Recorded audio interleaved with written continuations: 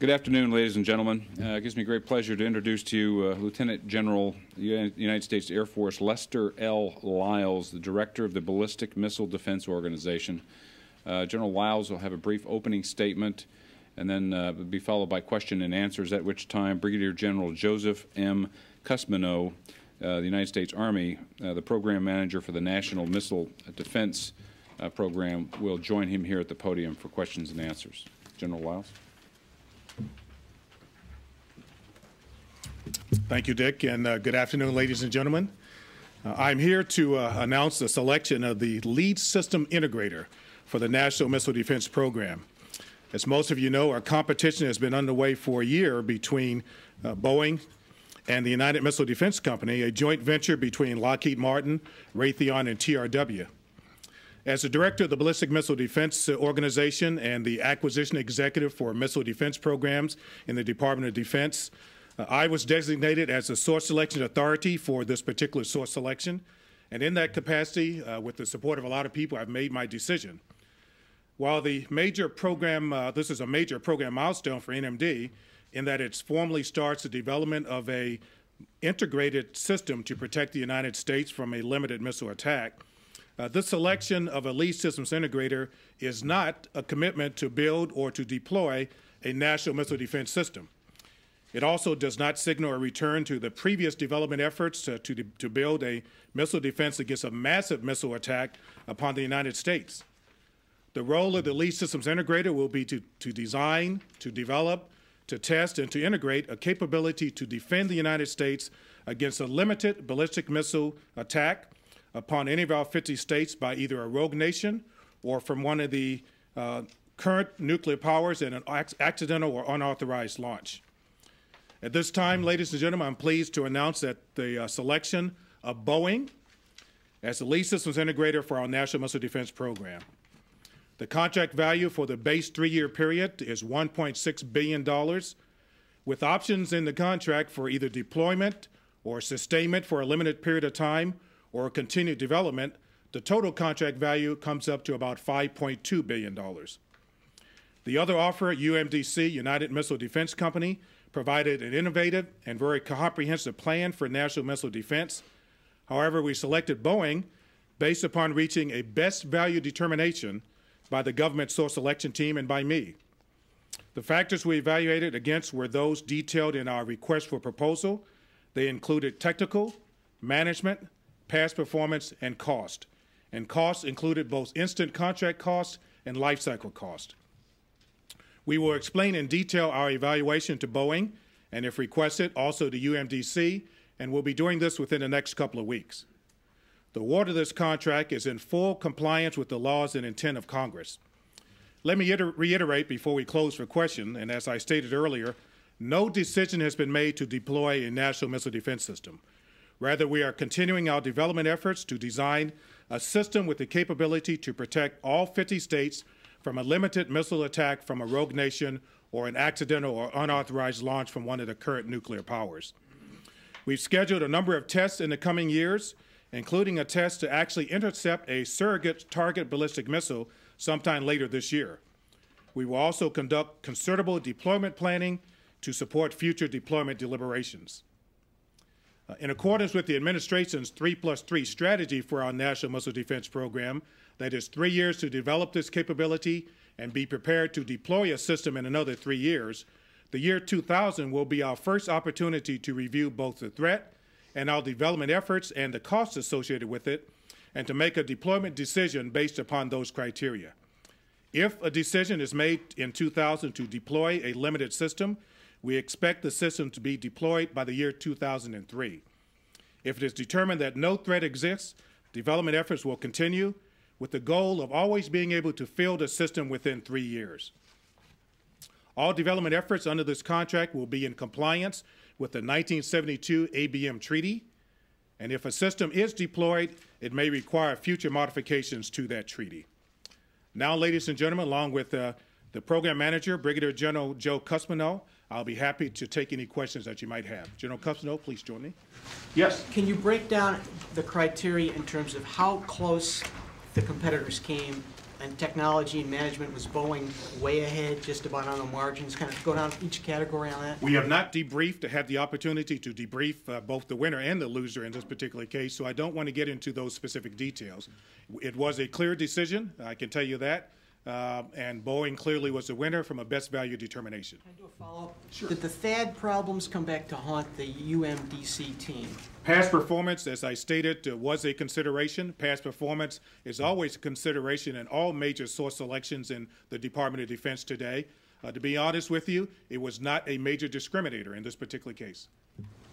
Yes. Can you talk at all about the booster options with what Boeing proposed for its alternative to the Minuteman III, and also what UMDC did? You may be aware that we actually asked both contractor teams to propose two booster options, both a commercial off-the-shelf variant and also the Minuteman variant. So both contractors actually gave us both the options of a booster. Boeing's option for a commercial off-the-shelf used some stack-ups of various commercial rocket motors to come up with their configuration, but they also, as we required them to, they also gave us a proposal with the Minuteman as their booster. What were some of the risk reduction proposals that Boeing has put forward, particularly to deal with the testing issue? Okay, let me ask General Cosumano if he could comment on that. Thank you, sir. Boeing's approach was very comprehensive. They had suggested some additional flight tests that the government saw that would provide an opportunity for risk mitigation for the program. In addition, some additional booster testing very early on in the development process. So that was clearly an indication that they had a fairly strong test program, at least outlined, for this proposal. Does this mean at least a second integrated test before you face the review in 2000? It certainly does. There's at least another question. Yes, sir. Boeing has well-publicized troubles on its commercial line, which be, as Boeing itself has said, fairly general management failure. This clearly didn't weigh with you. Would you tell us why? We did not look at very many of their commercial programs in evaluating past performance. We stuck specifically to looking at their performance on DoD and other government agency contracts. We did not have the information about specifics on any of their commercial activities. Yes. The Lockheed Martin Raytheon TRW team clearly had a lot more past performance precedence in this type of work. Did that somehow work against them in this, or what persuaded you that Boeing could catch up? We looked at relevant contracts and relevant performance on the part of both contractor teams in this evaluation. We looked at things we thought were relevant, even if they were not clearly just missile defense activities they've done in the past. I think we had a fair, comparable evaluation of both past performance systems for both contractor teams. And as I stated earlier, while past performance is always a major consideration, it really was not a major discriminator in this particular source selection. Let me get to, yes. Sir, could you fill us in a little bit on when you expect the contract to be signed and work to actually begin, and what would be the first sort of milestone that would have to be achieved under this new contract? Let me answer the first question, then I'll give General Cosumano a chance to ask you the second one. The contract was signed this afternoon, and as far as I'm concerned, we are underway. So work has already begun on the program. As far as the next major milestone, I think General Cosumano can give you some specifics. The first thing that we're going to do, and I'll get into some details, is meet with the winning contractor on Monday and Tuesday and have a management meeting and outline some of the opportunities for communication exchanges over the next month or two. Essentially, this summer we'll get together in a session that we call the System Functional Review, and we'll review their proposal and the requirements for the system that the government has laid out. And finally, will culminate with a longer range milestone of their ability to take over and be responsible for the integrated system test, our first integrated system test in FY99. And as we've already mentioned earlier in this question and answer session, they are proposing more than one integrated system test.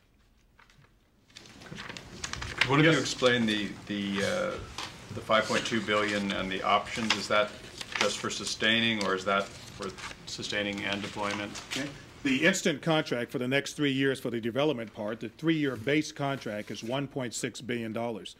The deployment option, if there is a decision to deploy an initial capability, plus 3 years of sustainment, 3 years of ops and maintenance sustainment, comes up to about $2 billion. And there's a continued development option if we do not make a formal decision to deploy. All total is $5.2 billion. That's the specific contract. Yes? It won't Boeing now end up having to work with 2 of the 3 partners who constituted the UMDC? I mean, Raytheon because it's developing the ground-based radar, and TRW because it has the BMCQ contract. And do you anticipate any difficulties with that? We do not anticipate any difficulty. The obvious answer to that question is yes. There will be some involvement with Raytheon from their past efforts and also TRW. There are lots of other subcontractors throughout the country that are also going to be involved in this that were proposed specifically as part of the team with Boeing, but there's a clear recognition that your statement is a valid one. Yes? Ensuring that test planning, there's integrity to the system. You may be criticized for having the contractor planning tests that may be grading their performance. What plans do you have to kind of oversee, ensure integrity in planning? Let me ask General Cosumano to answer that, then I will amplify if necessary. Go ahead, Joe. The way that we intend to manage this contract is through an integrated process team where we have the government managers and the contractor managers together. And one of those teams is a test and evaluation team. And essentially there's an agreement that is reached between the government and the contractor on the test and evaluation plan. And in fact, the plan that we have right now and have been executing over the past year is a government test and evaluation plan as we attempted to take the pieces and integrate those as a government. And now we're turning over that plan to the lead system integrator. He will make suggestions, and he has already in his proposal, and we'll sit down with him now and adjudicate between the government plan that existed before and his proposal, and then we'll proceed with a new test and evaluation plan or make changes as necessary to the current plan. In submitting their proposals, did the contractors have to recommend basing a number of sites and where they would be located? If they did, can you describe Boeing's basing plan? If they didn't, can you tell us when they have to do that? As part of the proposal, we actually gave each contractor team a sort of test case, if you will, to evaluate their thorough understanding of the complexity of the problem, how they would integrate capabilities, et cetera. They did tell us where they would recommend some specific basing. I'd rather not get into that right now at this particular moment. We, as part of our discussions with the contractors, will be discussing those with them, with Boeing in this particular case. But they did give us their recommendations on how they would react to specific threats and where they would recommend that we base a capability if we deploy. And that's the qualifier, if we deploy.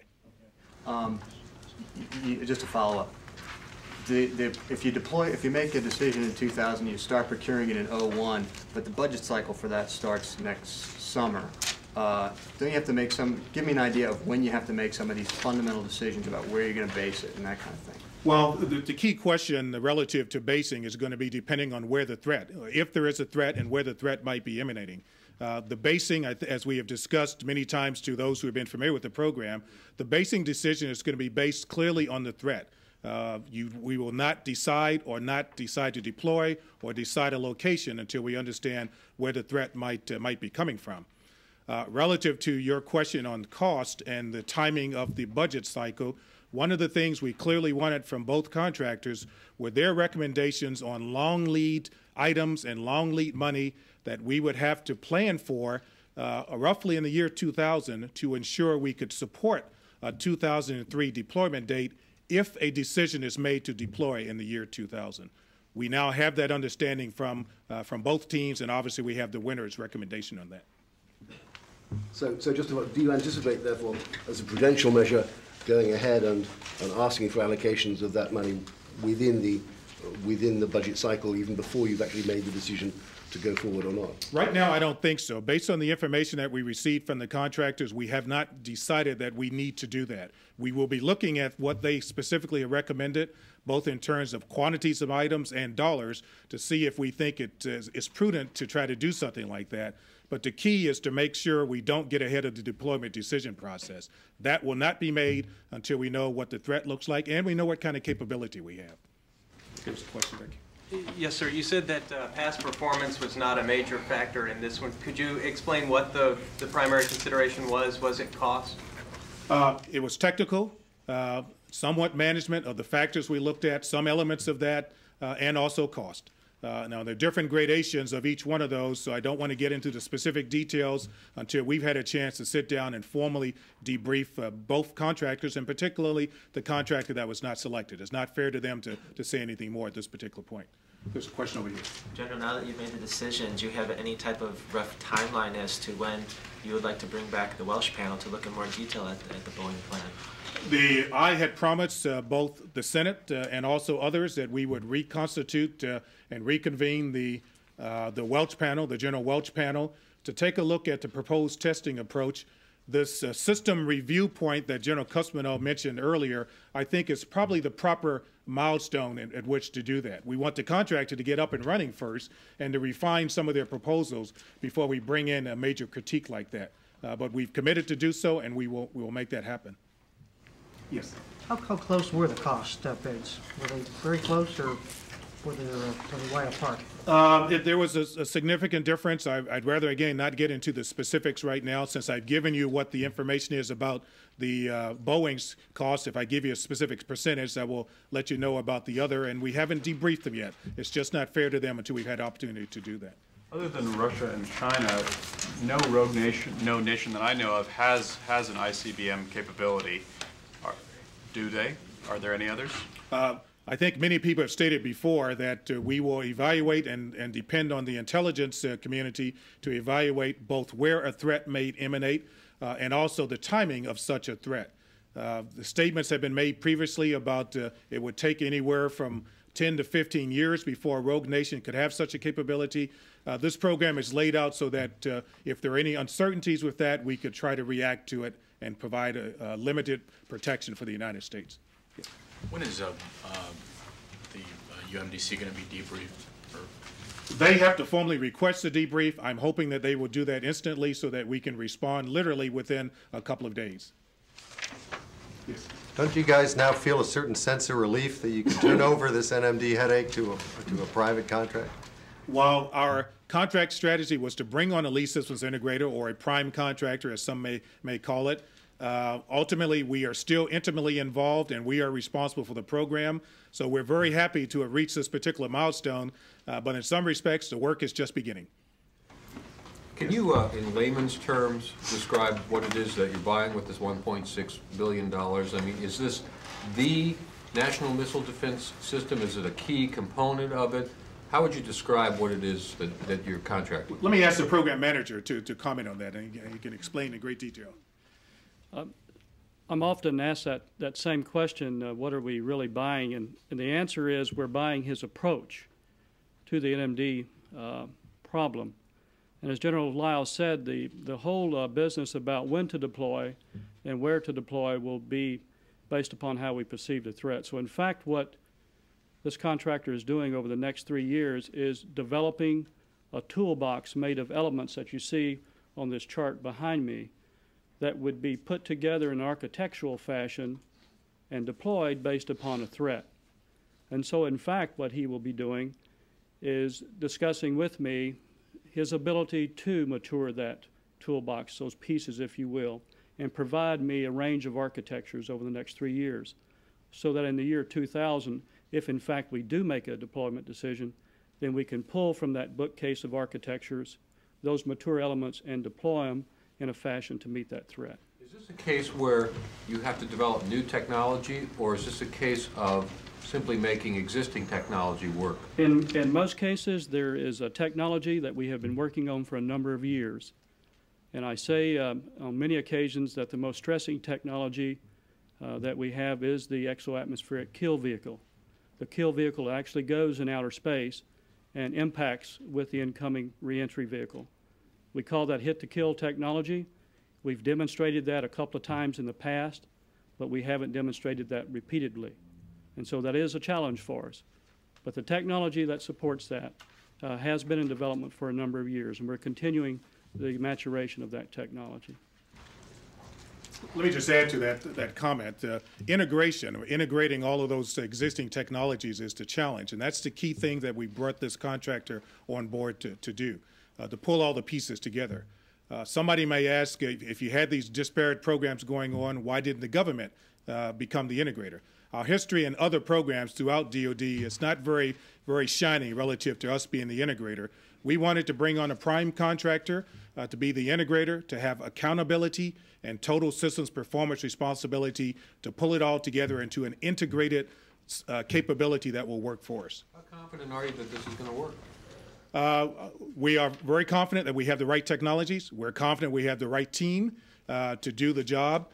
We know there are some challenges out there, and it's going to be very tough.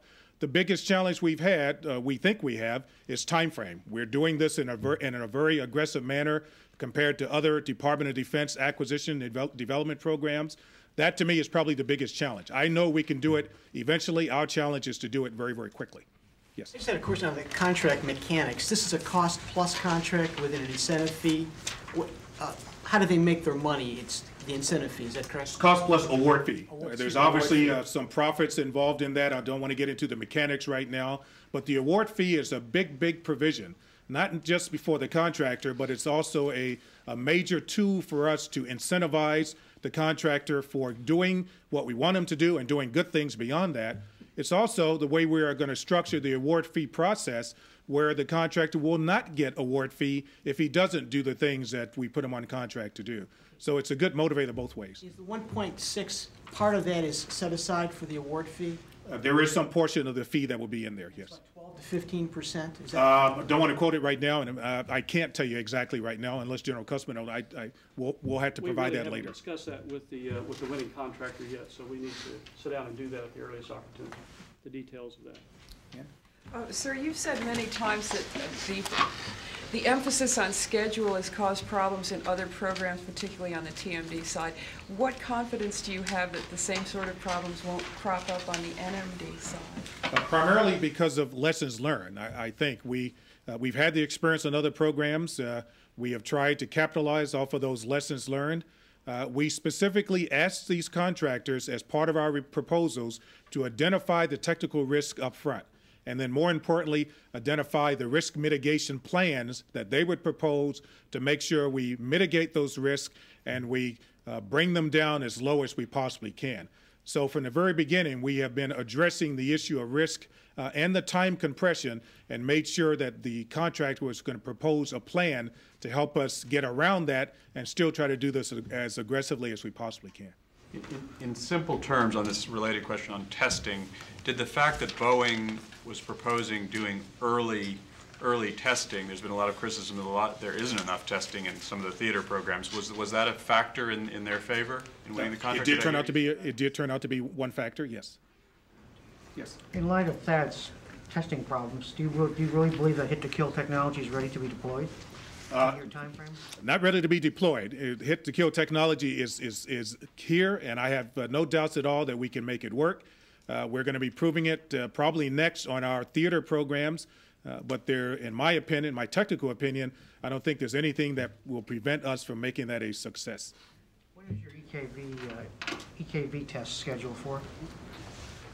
The next test, which is an intercept test, as you know, we've had 2 successful sensor tests, one in June of '97 and then the latest one in January of '98, and the next intercept test is scheduled for this fall. You're going to do one with the Raytheon, one with the Boeing? Right. We have 2 competitors, Raytheon and Boeing, have been competing for a number of years for the exo-atmospheric kill vehicle, which is really that part of the interceptor that separates from the booster and intercepts the RV in outer space. We will discuss that with the bidder, the winning contractor, that is, because each contractor had proposed a down select plan, and we'll discuss that with them and reach a conclusion. That's right. One final question. Just to get into the weeds of the contract, given that there were only two big competitors, did you have a BAFO stage in the contract? Yes, we did. We did have a best and final offer stage. Did Boeing significantly alter or improve its bid in the BAFO stage? No, the BAFO stage was not a significant change, but we did go through that process. We could take one more. Yes. Are you still on track now to make the decision on the booster in 90 days?